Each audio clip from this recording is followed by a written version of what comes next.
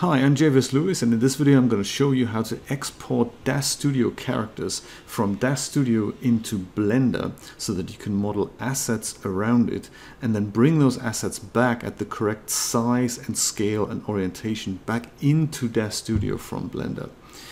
There's a kind of a preset that allows you to do that in DAZ Studio, but that's broken, so we can't use that. But it's fairly easy to do once you grasp the concept of what's happening. I'll also show you how to apply size, how to apply units and scale in Blender, how Blender thinks about this, so that you have centimeters throughout your workflow. I do have a little bit of a swollen cheek here on the right hand side. That is because I've had 2 wisdom teeth removed yesterday, extraction, but I didn't feel a thing. It was a great experience. In fact, it was the best dentist experience I have ever had, and I've never felt so good about having something so drastic removed from my mouth. Kudos to Sophie Dentistry here down on South Beach. If you're ever in the area and you need dental work done, Sophie Dentistry is the place to go. Anyway, plug over. Let's jump right into DAZ Studio. I'm going to be using DAZ Studio 4.9.4, 1.71, or 171 rather, and I'm using Blender 2.78 release C, and I'm recording this video in August 2017. Just in case your interface looks different than mine, that is probably why. Things never stand still much in 3D software. I've got a DAZ Studio character here, which is Belle 6, so that is a Genesis 2 character.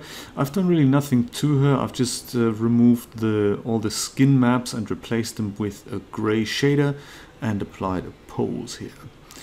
Now, just in case you don't know how to get that character gray, if you want to follow along, you just select it and head over to the Surfaces tab and make sure the character and all its surfaces are selected under Surfaces.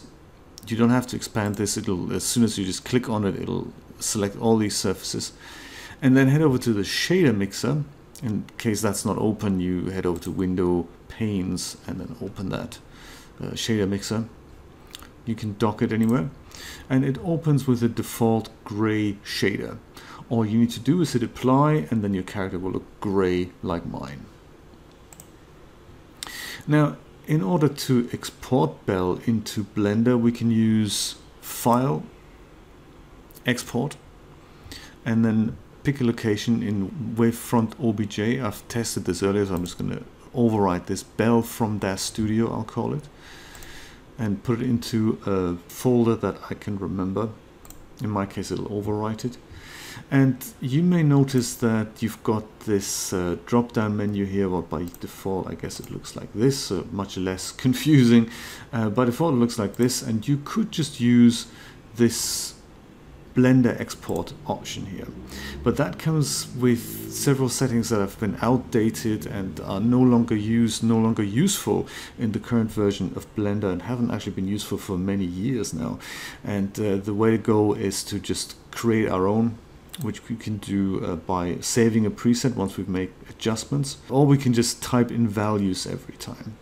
Now let me just show you what happens by default if I just use this default preset and I hit accept. DAZ Studio will export this, and let me bring up Blender here, remove the default cube with X, and then head over to File, Import, Wavefront OBJ, and then head over to that folder where we are. Mine is called Blender Export on the desktop, and it's called Belle from DAZ Studio here. Now, by default, I don't want to change too many settings. This I'll leave everything as it is and just show you what happens with Import OBJ. Blender thinks about it for a second, and what we see is, well, disturbing results really. We see Belle lying down, facing kind of upwards, and there seem to be sort of broken up parts here. That's all, none of which is really what we want. And some is Blender's fault, some is DAZ Studio's fault. So if we look in the outliner here, for example, we see that we get a part of Belle, of our character, if every piece of geometry seems to be its own part, so that we don't want. But also we don't want it lying down like this. So this is all disturbing, and we haven't even tackled the size and units phenomenon yet. So let's hit X and delete all that and start from scratch. Back in DAZ Studio, we can leave everything else as it is and just do our export the way it will work. So head over again to File, Export, override the existing file there, and instead of using this preset, head over to the DAZ Studio preset, which exports 1 unit at 1 centimeter. And we can't change the units in DAZ Studio, so we will just leave it at centimeters and work in the metric system. That is the easiest thing we can do. But make sure you click this Show Individual Settings here, and lots of other funky settings come up. Most of which we can leave alone, in fact all of which we can leave alone, except for the scale. Now the scale 100% is too large. Let us make that 1%. And then you'll see that at the top here, the DAZ Studio preset will have changed to custom. And at this point, you have the option to save this preset. So you can just save that and call it anything you like, perhaps something like Blender export. I'm not going to do that. I'm just going to remember this is 1%, hit accept, and head back into Blender and do the same thing as I did before. File, import, wavefront OBJ, and I'm going to use this file, but before I do, there's one thing I want to change upon Blender import, and that is down here under split. By default, Blender splits an object by object and group. Now we don't want either of that. We want Bell to remain a solid object, and if we untick these things, then we're good. There's no way I can change the size on import, so I'm going to leave everything here as it is. Notice these two parameters here. Forward is -z forward or -z forward, and up is y up. And we'll talk about that y in a minute, or we'll see why that is in a minute. But we'll leave it for now and just double click the bell from DAZ. Blender thinks about this for a moment again and presents us with bell facing more or less the right way around. Now that is what we want. And also notice that we have one solid object that's called bell from DAZ, just like the title that I've given it in DAZ Studio, or from DAZ Studio upon export. Okay, that's a good start. But that's not the end of the story, because out of the box, Blender doesn't really think about units at all. Let's head over here to this little tab that has the sphere, cylinder, and the sun button, which is the scene tab. And let me collapse everything that we don't need and only leave the units section open here. Now we have several things that we can deal with. We have the units up here, which is kind of the unit of measure, and we also have the length here, which is currently set to none. And then we also have a grayed out field, which is the unit scale. And they're all kind of connected. So by default, length is set to none in Blender, and that means that any of these squares on the grid, they just represent one BU or one Blender unit, but they don't really mean that it's a centimeter, it's a meter, it's an inch or whatnot. They don't mean anything right now. They're just kind of a Blender internal unit in which you could create a cube, and that is sort of 2 units high and 2 units wide and 2 units deep, and you can move it up 1 unit and so forth. It's just a generic unit that doesn't mean it's X centimeters wide or whatnot. To make that happen, you can pick from the length menu a metric or an imperial unit system. And since centimeters, that's what DAZ Studio deals in, is a metric system, we'll just take that. And that will kind of unlock this unit scale field here. And in case this is set to nothing, set it to centimeters as well. And notice what happens on the unit scale. It will set itself to 0.01, and the grid will take on a very different appearance here. So now we don't seem to have a grid at all. It's so extremely spaced out that I have to really zoom out to make that grid come back. And that is because as soon as we pick centimeters, Blender will divide this by 100. That's not what we want. So we want to not just deal with the metric system and deal in meters, because that is what would happen if I set this to meters. The unit scale would become 1, and the grid would be displayed in kind of a more usable fashion, I guess. We want this to be centimeters, but at the same time we want the unit scale to be 1. So let's do that. Make sure centimeters metric is selected and unit scale is 1. Now to see how tall Bell actually is, let's press N, and we get to see a lot of other parameters here in this palette. Let me close everything down that is currently not what we're looking for. There we go. Let's select Bell. If you press A first, you're going to deselect everything, then click on Bell, either here or in the outliner, and then you get to see the dimensions of your objects here. So in our case, Y is currently not pointing up, so we're going to fix that in a moment, is 1 meter 64, and that's kind of Bell's size. I would imagine that is Bell's size. We can check this on the DAZ website just to see that we're roughly on the right track here. Here she is. Pro Bundle should display the size. Her metrics, there we are. Height 5'4" or 162 centimeters. That's perfect. So that's 1 meter 62 or 5'4". That's kind of the size of her that I would imagine as well.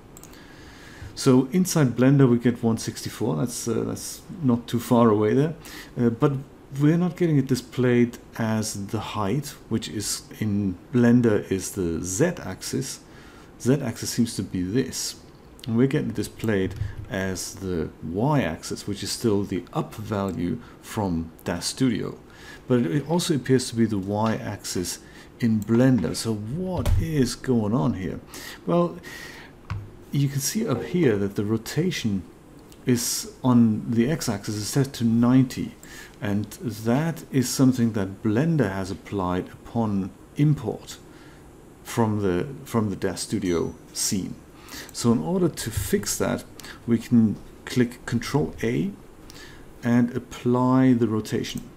Now you see that these values are all zeroed out, and the dimension values are all set to something closer to the truth, which in this case in Blender the Z-axis is up, and it is 1 meter 64, and that is Belle's height. Now we can start building our assets around her. Just to prove a point, if we just move her to the side a little bit and create a new asset in Blender, so Control A and that will be Shift A, Mesh Cube. Let's make a cube with the size of a radius of 50 centimeters. A radius is of course defined by being half of the diameter, so half of 1 meter is 50 centimeters, and this should give us a cube that is 1 meter by 1 meter by 1 meter. And in the dimensions we can see that that is indeed the case. We can see that the cube is half sunken into the ground, so we need to bring that up. So press G, Z 0.5. I'll bring that up half a unit or half a meter, and we can see that the 1 meter cube reaches just about half the size of Belle. Let's look at this from the front orthographic view, and we can see that the cube literally goes to about half a size. Let's do something even funkier. Imagine this is our asset and we want it to be exactly 1 meter. We can bring that into DAZ Studio and we should reach just about to her navel here. That's kind of cool. We can see that the cube goes to just about her navel. That's kind of a good orientation point. If we export this from Blender now, bring it into DAZ Studio, we should see exactly the same result. Let's make it happen, shall we? With the cube selected, head over to File, Export, Wavefront OBJ. head over to a folder that we can remember, like Blender Export, and we'll call this one Cube from Blender. And down here we don't need to change anything other than make sure we're only exporting the selected object. So selection only, that's all we need to do. And and the other thing is the scale here. It's currently set to 1, so we can either leave that here and apply a scale on import in DAZ Studio, or apply the scale here. It doesn't really matter where we do it. Let's leave the exports as they are, just apply that in DAZ Studio. So export. Head over to DAZ Studio and move Bell to one side. And head over to File, Import, Cube from Blender. And here's our import dialog. Now, you can start exactly the same way as before. Use the DAZ Studio import option, so all the values are kind of reset, and then multiply the scale by 100 to get the correct scale. Remember, we divided this by 100 upon export from DAZ Studio. We need to now multiply the import by 100 as well. So that's just 2 zeros added here, 10,000%. You can do exactly the same in Blender. You multiply by 100 and you get the same result, and then don't tweak this in DAZ Studio. It's kind of up to you. The result is the same. Hit accept, and look at that. We get a cube that is exactly the same size as in Blender, and that seems to me that the experiment was successful. Let's look at this from the front. And if we select both objects and then press this square here, that will center them. If we take our cube and move it over, we see that it's kind of exactly going towards her navel here, and that is the same size as we've exported it from Blender. We can go one better, move the cube to the side, and create another primitive here in DAZ Studio. Head over to Create, New Primitive. Create a cube with the dimensions of 1 meter, and I'm expecting this to be exactly the same size as the one that we've just created in Blender. Let's do it. There we go. Cube. And that seems to be the case indeed. This cube has the same size as the one that came out of Blender. Problem solved. And that was it. This is how you export characters from DAZ Studio into Blender and objects from Blender back into DAZ Studio so that they retain the same size. 1% on export, and multiply the import into DAZ Studio by 100, leave everything else the same, and that should get you started.